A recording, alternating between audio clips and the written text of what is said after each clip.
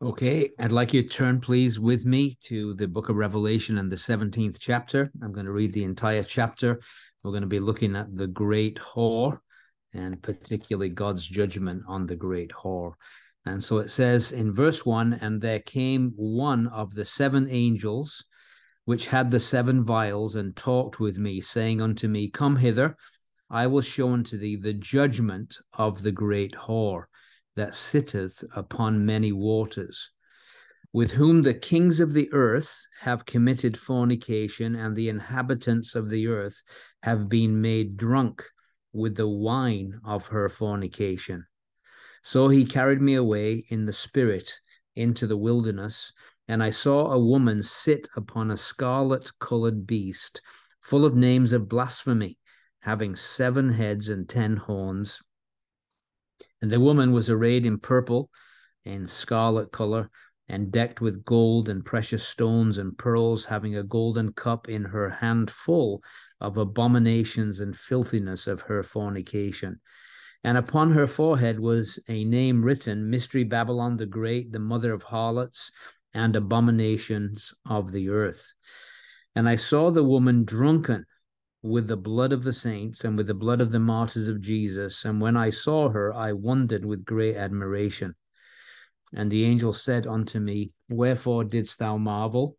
I will tell thee the mystery of the woman and of the beast that carrieth her, which hath the 7 heads and 10 horns. The beast that thou sawest was and is not, and shall ascend out of the bottomless pit, and go into perdition. And they that dwell on the earth shall wonder, whose names were not written in the book of life from the foundation of the world, when they behold the beast that was and is not, and yet is. And here is the mind which hath wisdom. The 7 heads are 7 mountains on which the woman sitteth. And there are 7 kings, 5 are fallen, and 1 is, the other is not yet come. And when he cometh, he must continue a short space. And the beast that was and is not, even he is the 8th, and is of the 7, and goeth into perdition. And the 10 horns which thou sawest are 10 kings, which have received no kingdom as yet, but receive power as kings 1 hour with the beast. These have one mind, and shall give their power and strength unto the beast. Then these shall make war with the Lamb, and the Lamb shall overcome them, for he is Lord of lords and King of kings, and they that are with him are called and chosen and faithful. And he saith unto me, The waters which thou sawest, where the whore sitteth, are peoples and multitudes and nations and tongues. And the 10 horns which thou sawest upon the beast, these shall hate the whore, and shall make her desolate and naked, and shall eat her flesh, and burn her with fire. For God hath put in their hearts to fulfill his will, and to agree, and to give their kingdom unto the beast, until the words of God shall be fulfilled. And the woman which thou sawest is that great city which reigneth over the kings of the earth. And again, God will bless that reading of his precious word to us this morning. Now, Babylon, which is obviously the subject of this particular chapter, has been mentioned already twice in the book of Revelation. And we saw it in chapter 14, verse 8. It says, there followed another angel saying, Babylon is fallen, that great city, because she made all nations drink of the wine of the wrath of her fornication. And then we saw it at the end of chapter 16, and particularly verse 19, when this great earthquake occurs at the pouring out of the 7th bowl judgment. And it says, verse 19, the great city was divided into 3 parts, and the cities of the nations fell, and great Babylon came in remembrance before God, to give unto her the cup of the wine of the fierceness of his wrath. So clearly Babylon is kind of an integral figure in the book of Revelation. It's interesting that Babylon is mentioned 287 times in the scriptures. It is mentioned more than any other city except Jerusalem. And so many have suggested, and rightly so, that actually the Bible is the true tale of two cities, Babylon and Jerusalem. And we're certainly going to see that in the book of Revelation. These two cities figure prominently. So what's going on in chapter 17 is the chronological movements of events are interrupted while John is given a closer look at this object of divine judgment. Remember in chapter 16, verse 19, he said that Babylon had come in remembrance before God. And of course, it had experienced, many believe, the epicenter of that massive earthquake that will have a worldwide devastating effect will be rebuilt Babylon.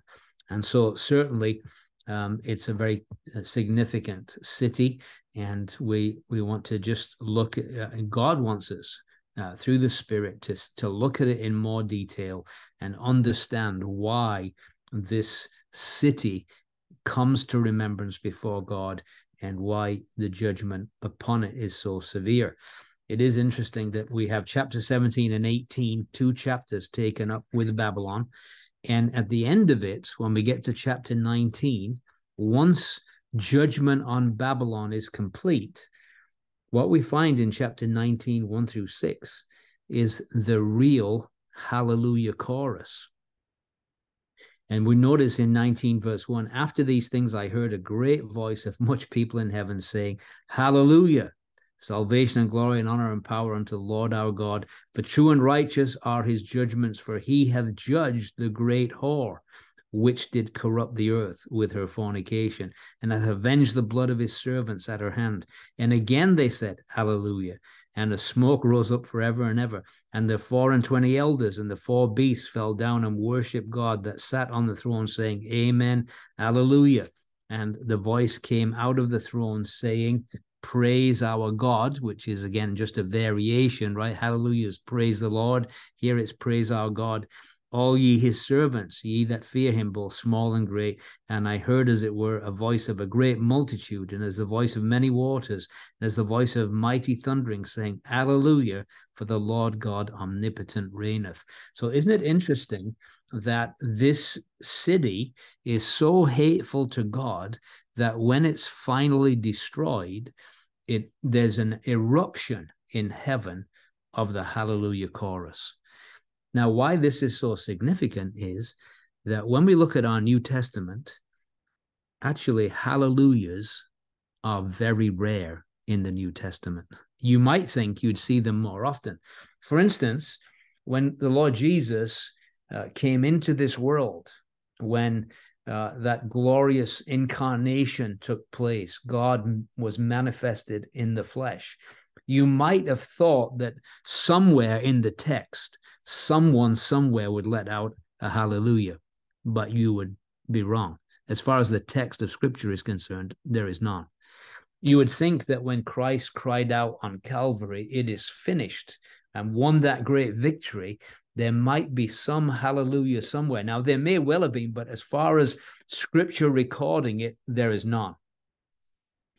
You might think at the triumphal resurrection, there might well be a hallelujah inserted somewhere in the text of Scripture, but no. What about his ascension to God's right hand? Nope, no, you won't find it. But where you find the hallelujah chorus is for the destruction, the fall of Babylon.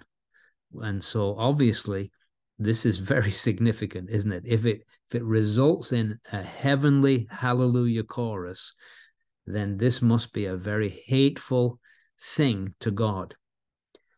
So what are we talking about here with this fall of Babylon?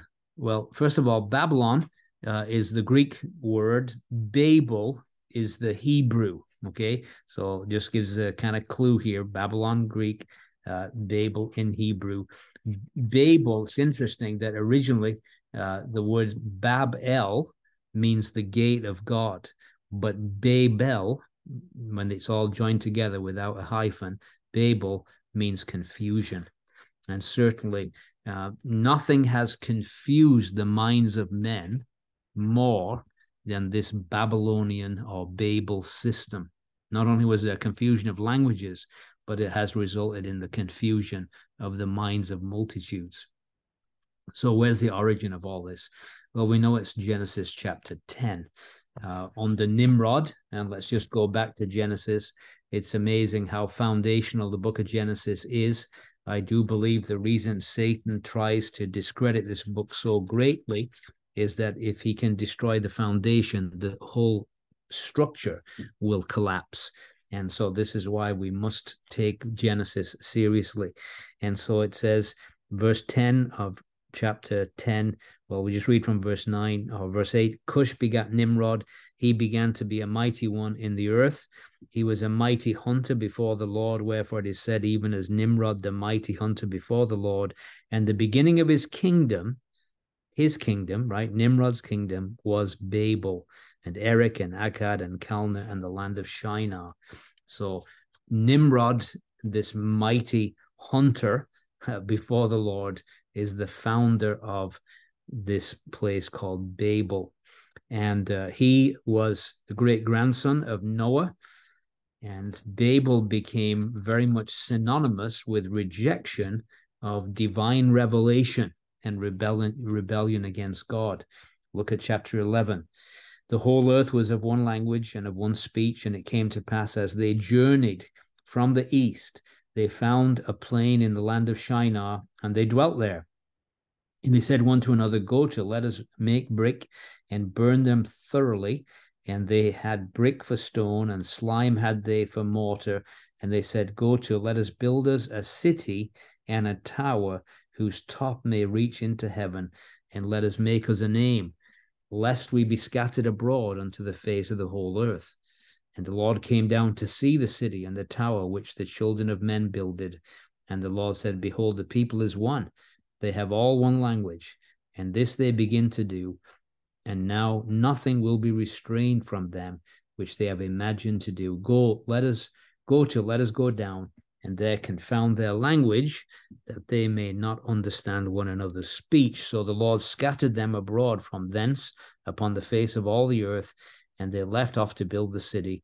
Therefore is the name of it called Babel, because the Lord did there confound the languages of all the earth, and from thence did the Lord scatter them abroad upon the face of all the earth. So this is the beginning of what we call Babylon, Babel, and really it was built in really complete rebellion against God. God had told them that they were to be fruitful and multiply and replenish the earth. And they said, no, we don't want to be scattered abroad on the face of the earth. We want to stay in one place. And so a defiance against God's command to spread abroad over the whole earth. And then, of course, in this process, let us, again, man is the source, make us, man is the means, a name. And that is, man is the reason. It's all about man. And again, for our purposes, I want to focus our attention on verse 4.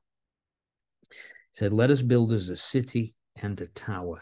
A city and a tower. I want to point out two things they intended to build here. First of all, the city. That would correspond with commercial and political Babylon, which is going to be judged in Revelation 18. And of course, it was a place of commerce, business, and political government. And again, it's in defiance of God, but it's this whole political movement, this city. And then the next thing that they were to build was a tower reaching up to heaven. That would correspond with what we call religious Babylon in chapter 17, a place of idolatry and man-made religion apart from the God of Revelation. Man, as it were, building his way up to heaven in his own efforts and wisdom, rather than depending on God coming down from heaven to rescue man. And Young's Literal Translation says, this tower, its head in the heavens. And that's kind of the idea. Some even think that perhaps in the roof of it, they had all the kind of the stars that are connected with, how people look at their stars and all this kind of stuff and try and determine their future based on the zodiac, so to speak. So basically, I want us to see that in chapter 17, what we are going to be witnessing is the destruction of religious Babylon that corresponds to the tower. And in chapter 18, we're going to be looking at the destruction of political Babylon, the city, the tower and the city. And we'll see there's significant differences between them. And it's good for us to see the differences between chapter 17 and chapter 18. So what are some of the differences? Well, first of all, we want to notice that the way judgment occurs is different in chapter 17 to chapter 18. In chapter 17, the judgment is indirect. It's the 10 kings that God puts it into their heart, but actually the 10 kings hate the whore, and they make her desolate, naked, eat her flesh, burn her with fire. Chapter 17, verse 16 and 17. God put it in their hearts to fulfill his will, to agree to give their kingdom to the beast. And so divine judgment is indirect. When it comes to the commercial city, it will be destroyed by this earthquake. So chapter 18, the destruction is a result of the earthquake in chapter 16, verse 19, where it says, again, just verse 18 says, there were voices. This is chapter 16, verse 18, thunders, lightnings, there was a great earthquake, such as were not since men were upon the earth, a mighty an earthquake so great. So this is a direct judgment. Great Babylon came in remembrance before God to give her the cup of the wine of the fierceness of his wrath. So the judgment is very direct. And let me just say this, that I believe that there will be a time lapse between the judgment on religious Babylon of 3.5 years, between the judgment on religious Babylon and the judgment on commercial Babylon. So between chapter 17 and 18, there will be a 3.5 year time lapse. And why is that? Well, again, because at the midpoint of the tribulation period, I believe God puts it into the heart of these 10 kings that have their, as it were, rule with the beast for a short time to destroy the whore. Because we're going to move from this religion of the whore riding the beast to beast worship, when his image is going to be set up, the abomination of desolation, and he will not allow for any other worship. There'll be a universal worship of the beast. And so there'll be a 3.5 year time gap. I want you to notice too that Babylon, again, the word Babylon is mentioned back in the book of Isaiah in chapter 14. And I'd like us just to go there, because what we do notice is in this chapter that deals with Babylon, from verse 4, it says, thou shalt take up this proverb against the king of Babylon and say, how hath the oppressor ceased, the golden city ceased? And then in the midst of describing this, down in verse 12, he says, how art thou fallen from heaven, O Lucifer, son of the morning? How art thou cut down to the ground, which did weaken the nations? And so what we might suggest is this, that Babylon and the whole Babel system is really linked with Lucifer. It seems at this point in history, chapter 14 of Isaiah, that it was the center of his operations on the earth. The ancient center of Satan's power in the past will reappear in the closing pages of Scripture, and it will be the world headquarters, as it were, of his operations. So Revelation 17 covers a period really from the days of Nimrod until the midpoint of the tribulation, whereas chapter 18 is just a short period of 3.5 years, when it all those centuries in the making, where commercial Babylon comes together perfectly in the last days. I want you to notice too, we talked a lot in chapter 16 about great things. We said it was a great chapter, and there was a lot of use of that epithet, great. Well, when we get to Babylon, we can't help but notice the use of great again in connection with it. We saw it in chapter 16, verse 19, where it says, "And the great city was divided into 3 parts, and the cities of the nations fell, and great Babylon came in remembrance before God, to give unto her the cup of the wine of the fierceness of his wrath." So it's mentioned that great Babylon. We notice now in chapter 17, verse 1, he says, "I will show unto thee the judgment of the great whore." So now Babylon described as a great whore, but again, that epithet great. Verse 5, "Upon her forehead was a name written, Mystery Babylon the Great, the mother of harlots." Notice verse 18 again. "And the woman which thou sawest is that great city which reigneth over the kings of the earth." And then we get into chapter 18. Verse 2, "He cried mightily with a strong voice, saying, Babylon the Great is fallen, and is become the habitation of devils, and the hold of every foul spirit, and a cage of every unclean and hateful bird." Verse 10 of chapter 18, "Standing afar off for the fear of her torment, saying, Alas, alas, that great city Babylon, that mighty city, for in 1 hour is thy judgment come."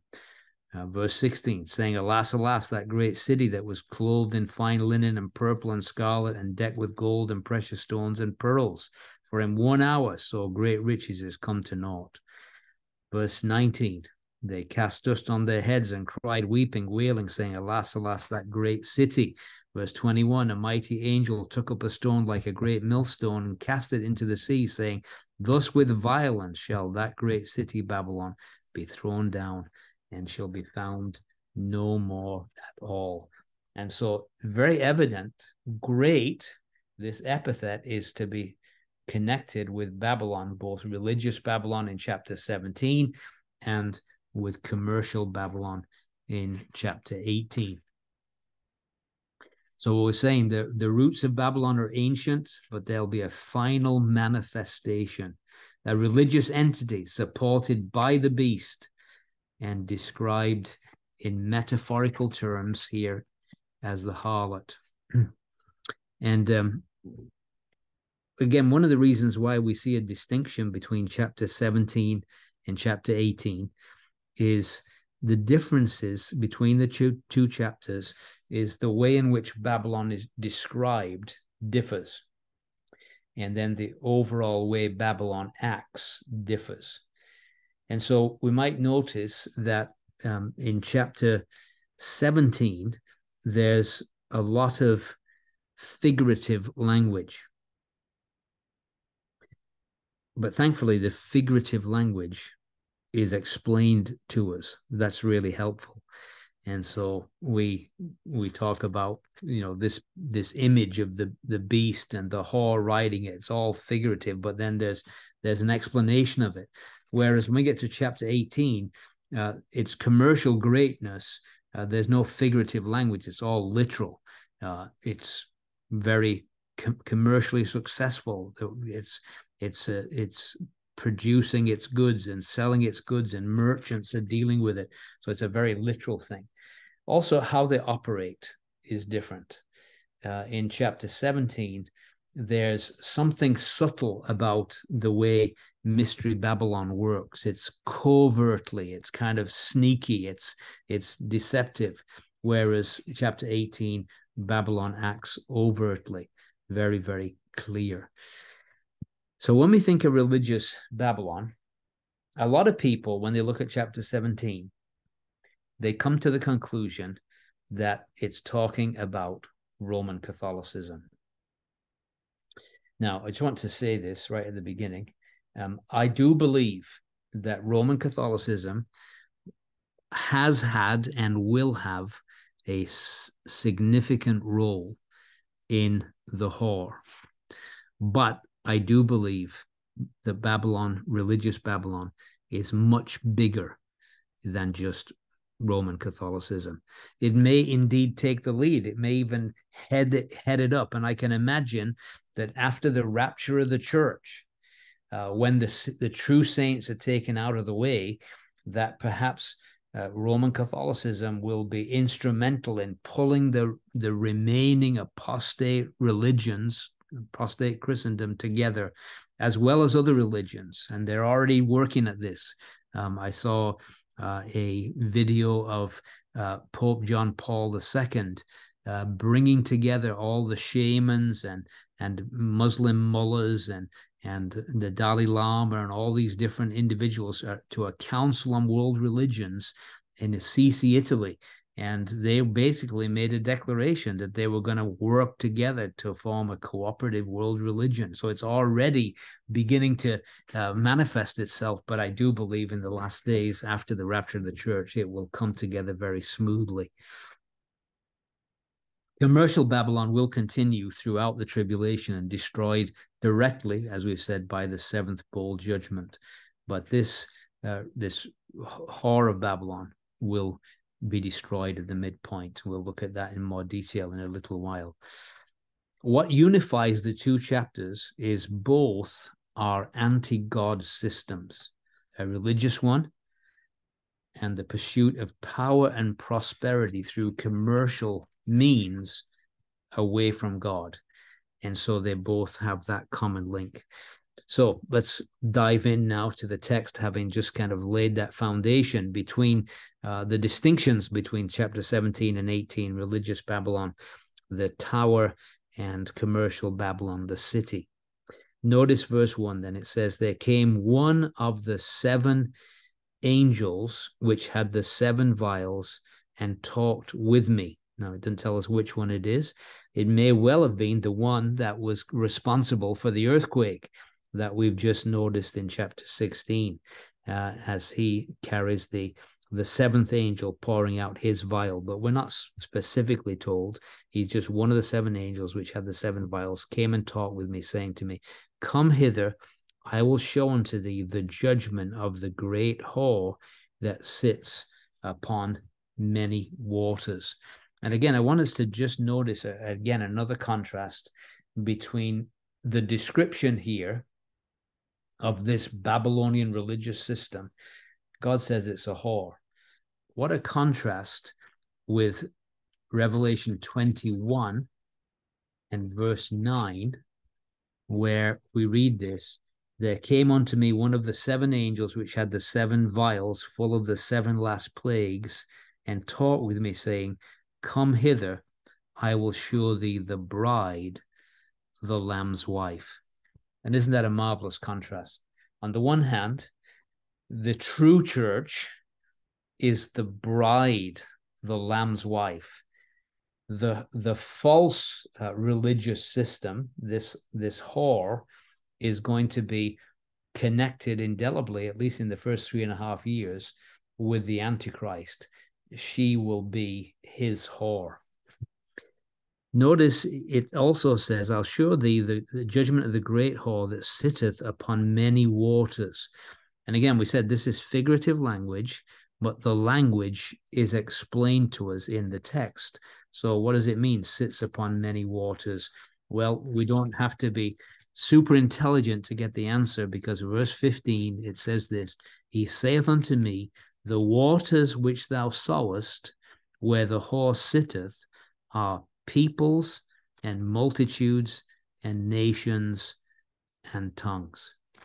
So the idea is this, that the many waters that she sat upon is the fact that she is supported, she is followed by multitudes of people. Thankfully, too, the true bride of Christ contains people from every tribe and tongue and people and nation as well. But again, so these two systems, they have, as it were, worldwide support. One, the bride, the Lamb's wife, people from every tribe, tongue, and people and nation. And then this whore that sits on many waters, which are people and multitudes, nations, and tongues. So again, we see that. So the whore is linked, as we've said, with the beast, and her future, she's doomed. The bride, the Lamb's wife, well, she's destined for glory. And so what a difference, because he shows you the bride, the Lamb's wife, and then he shows the heavenly city, the New Jerusalem, and shows the future abode of the Lamb's wife. And what a glorious future there is for the true church of the Lord Jesus. What a terrible future is for the whore. She will be destroyed at the midpoint of the tribulation period, and she will, of course, share the destiny of the unsaved for all eternity. But we have to just observe once more how Satan is the imitator, right? He's constantly copying God. He's a counterfeiter. He just always copying. And so he's got a kingdom. Won't last very long, but he's going to set up a worldwide kingdom. He's got a whore as opposed to a bride. He's got his satanic trinity, which we saw earlier, his pseudo resurrection, which we saw, ever counterfeiting the reality. And again, what a compliment, by the way, because you only counterfeit something of value. And so the true is absolutely wonderful. And oh, how wonderful it is to be part of the true. And so notice the use of the term whore. The word porne, it comes from the verb to sell, usually in a literal sense, selling the body for gain, physically selling, betraying personal purity for pleasure or profit. But there's a spiritual dimension to it too. It's selling the truth for pleasure and power. And I think that's more what is involved here with this great whore. So notice it says, with whom the kings of the earth have committed fornication, and the inhabitants of the earth have been made drunk with the wine of her fornication. Interesting how it uses the term fornication as opposed to adultery. And because she's not married, she's a prostitute, she's a used woman, a kept woman, so to speak. And the kings of the earth have committed fornication with her. The inhabitants of the earth have drunk of the wine of her fornication. She commits fornication, not adultery. She's never, ever been joined to the Lord. That's why it's fornication as opposed to adultery. She's never been joined to the Lord. There was profession there, but without reality. Now, harlotry is often used in Scripture to describe unfaithfulness to God and his word. And abominations are often used in connection with describing idolatry. And I want us to go back to the book of Ezekiel just for a moment, just to see how this idea of harlotry is used in a spiritual sense in being unfaithful to God and to truth and to his ways. The book of Ezekiel and chapter 16. Ezekiel 16. And we will break in. There's many places we could look in this chapter, but we'll break in verse 26. It says, "Thou hast also committed fornication with the Egyptians, thy neighbors, greater flesh, and has increased thy whoredoms to provoke me to anger," speaking of the nation of Israel.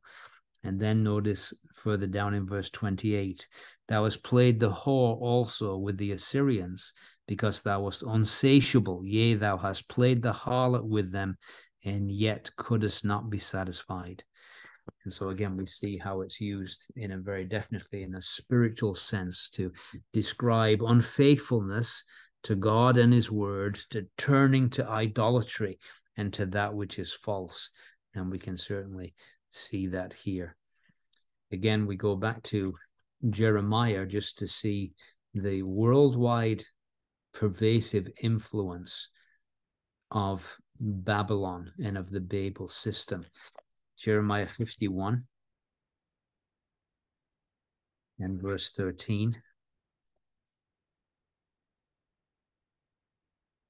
And you might keep your finger here because we're going to come back in a moment. But it does say, verse 13, it says, well, verse 12, set up the standard upon the walls of Babylon, make the watch strong, set up the watchmen, prepare the ambushes, for the Lord hath both devised and done that which he spoke against the inhabitants of Babylon.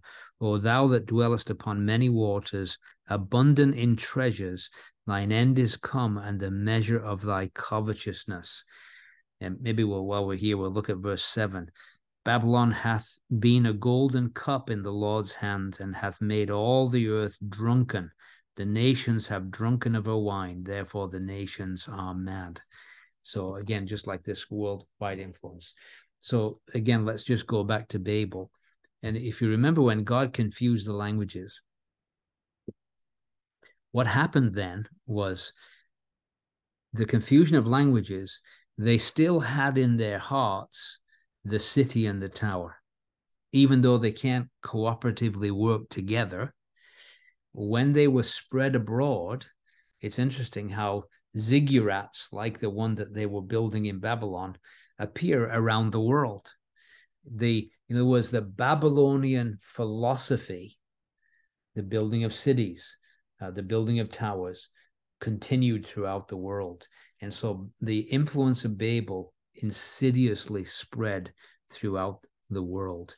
And certainly we see that in our world too, the influence of the false religious systems around the globe. Now look at the Lord Jesus in Matthew 13. He, I do believe, hinted at the influence of this system in Matthew 13, verse 33. He says, another parable spake he unto them, the kingdom of heaven is like unto leaven, which a woman took and hid in 3 measures of meal till the whole was leavened. And so again, I do believe he has a reference there to the influence really of the false teaching of the Babel system, the Babylonian religious system that tries to corrupt the truth. And of course, leaven, it always speaks of sin in its permeating character. And of course, trying to, as it were, leaven the whole system. And certainly we see that. So certainly we'd say this, that Babel or Babylon is the foundation head of the idolatry that overspread the earth after the flood, and certainly has a evil influence. And so it says in verse 3, so he carried me away in the spirit into the wilderness. And I saw a woman sit upon a scarlet-colored beast, full of names of blasphemy, having 7 heads and 10 horns. So the woman is riding on the beast. And of course, when you're riding something, you're seeking to control it. The Lord Jesus, when he comes out of heaven riding on a white horse, who's going to be in control, the horse or the Lord Jesus? Well, of course, it's the Lord Jesus. And so when you ride on something, you're trying to bring it under your control. You're trying to use it for your purposes. And so she rides on the back of the beast. And so she's seeking to lead, just as in the case of Eve with Adam. Ahab, if you remember, was bent to the rule of Jezebel. Herod was manipulated by Herodias. And so, again, the same kind of idea here. This whore tries to influence the beast riding on him. However, she's deceived, because the beast actually is going to use her to accomplish his purpose. Notice too that the beast, it talks about the names of the beast. It says, I saw a woman sit on a scarlet-colored beast, full of names of blasphemy, having 7 heads and 10 horns. Full of names means the beast has appeared throughout history in many different guises. We've said that the man of sin has always, or Satan has always wanted to put his man on the throne. He's tried before. So it's appeared in different guises, and always blasphemous, because it exalts man and dethrones God. We might say this too, since Constantine embraced Christianity and merged the state's power and paganism together in a state-church marriage, This whore has been carried along by human governments ever since. The beast allows her to ride on his back until his power is fully established and his need of her is no more. Then, as we're going to see later on in this chapter, he's going to destroy her, having accomplished his purpose, and in the process, doing God's will. And interestingly enough, that he's going to do God's will. The wrath of man is designed to praise him. I want you to notice, too, that when he is carried away in the spirit in verse 3 into the wilderness, he saw this woman sit on a scarlet-colored beast. It's just an interesting thing where this vision is given. It's in the wilderness. And certainly we could say this, that it's very fitting because this Babylonian influenced religion is a spiritual wilderness to the soul. It will never satisfy. There's nothing in the wilderness to satisfy there, and it will never satisfy. On the other hand, compare Revelation 21. We've already done this before, but it says, verse 9, it says, there came unto me one of the seven angels, which had 7 vials full of the 7 last plagues, and talked with me, saying, come hither, I'll show thee the bride, the Lamb's wife. And he carried me away in the spirit to a great and high mountain, and showed me that great city, the holy Jerusalem, descending out of heaven from God, and of course the dwelling place of the bride. And so where did he take him? To a great high mountain. What a difference, the wilderness and the high mountain, contrasting again. One system built on the sand, as it were, of the desert, the wilderness, the other on the rock, the solid rock. And so verse 4, it says, the woman was arrayed in purple and scarlet color, and decked with gold and precious stones and pearls, having a golden cup in her hand, full of abominations and filthiness of her fornication. You'd say that wealth and luxury describe her. She's decked with gold and precious stones and pearls and a golden cup. And how different she is to the Lord Jesus, who had nowhere to lay his head, who, and the early church that had met in homes and was mainly comprised of slaves and was just known not for wealth and luxury, but often for poverty and persecution. Wealth and luxury describe her. Notice her dress and her decorations and her deportment, clearly plying her trade. Of course, to the Jew, the colors would have a priestly connotation, and to the Roman, it would have a royalty connotation. Remember when the Roman soldiers put a scarlet robe on the Lord Jesus and made him into a king. And so this whore, it's interesting, there are priestly connotations to this system, priestcraft, but there's also the fact that she demands to be treated as royalty. And isn't it interesting that in that papal system, often, people have to kiss the ring of the Pope and they have to bow down before him, and he's carried about on a golden throne and all this kind of stuff. Again, how far removed all this stuff is, this religious Babylonian nonsense, from the simplicity that there is in Christ. Notice verse 5. And upon her forehead was a name written, Mystery Babylon the Great, the mother of harlots and abominations of the earth. Her name betrays her true character. The mystery religions really begun back, we're told historically, the wife of Nimrod was a woman called Semiramis, and a self-proclaimed queen of heaven, and the originator of the mother-child cult. Interesting that when Nimrod was killed, she had a child, and she claimed that it was virgin born, proclaimed it as the savior, as the seed promised to Eve, or as Nimrod reborn. And so this whole mystery religious system has permeated through the centuries and appeared in different ways. And even in the Word of God, I want you to look at the book of Ezekiel again. And I'm not doing this because I was speaking on Ezekiel all last week, but it is interesting how it fits very clearly. Ezekiel 8, verse 14, when God is saying why his glory can no longer stay in the temple, and the reasons why the glory of God had to leave the temple in Jerusalem, the abominations that were seen in there. He says, well, verse 13, he said to me, turn thee yet again, and thou shalt see greater abominations that they do. And he brought me to the door of the gate of the Lord's house, that which was toward the north, and behold, there sat women weeping for Tammuz. And again, just this idea, Tammuz, again, it's this mother-child cult thing. She, again, just a further manifestation of this same thing. A child claimed to be virgin born, all the rest of it, just the same thing that Semiramis taught.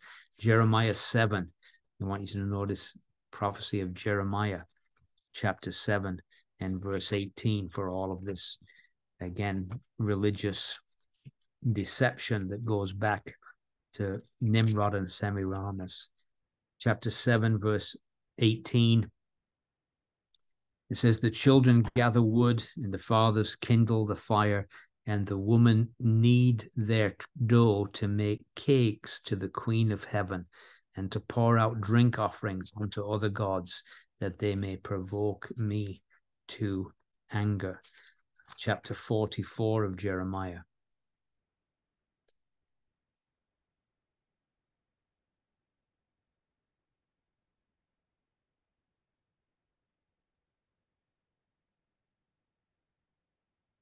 Verse 17.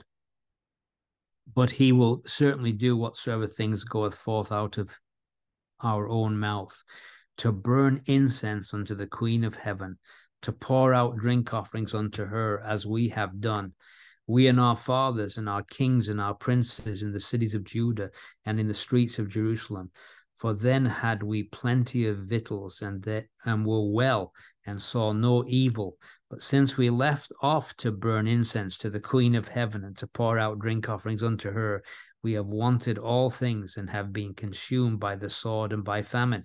And when we burned incense to the Queen of Heaven, and poured out drink offerings unto her, did we make her cakes to worship her, and pour out drink offerings unto her without our men. And so again, we just see this pattern throughout the scriptures of this all-pervasive cult of worshiping this Queen of Heaven, the mother child cult.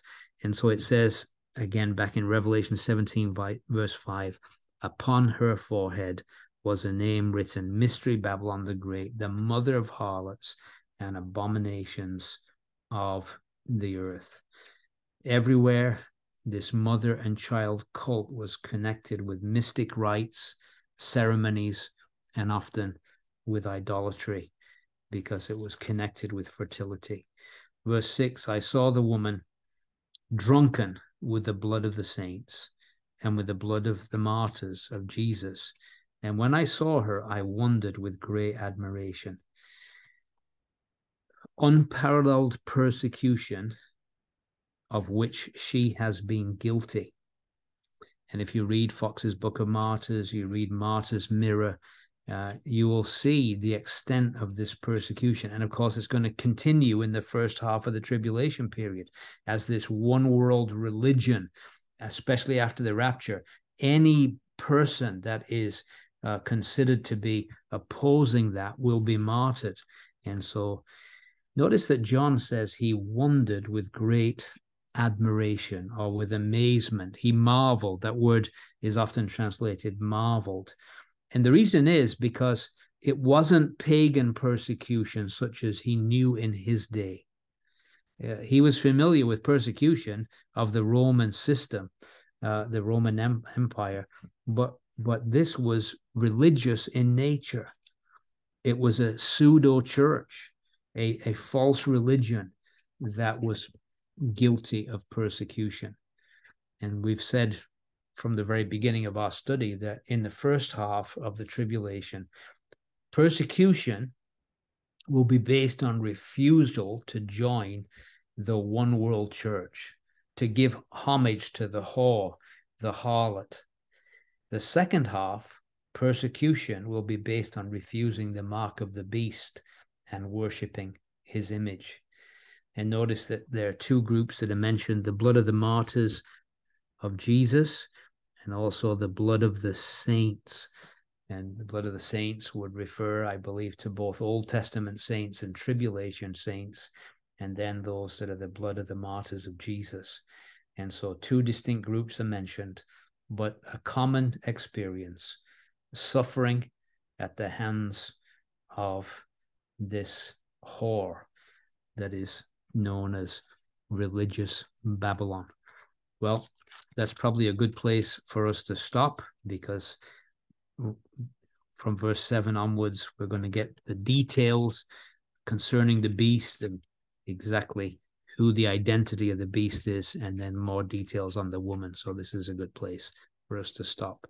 But later on, we're told, "Come out of her, my beloved, have nothing to do with this system." May God deliver his people from it. Amen.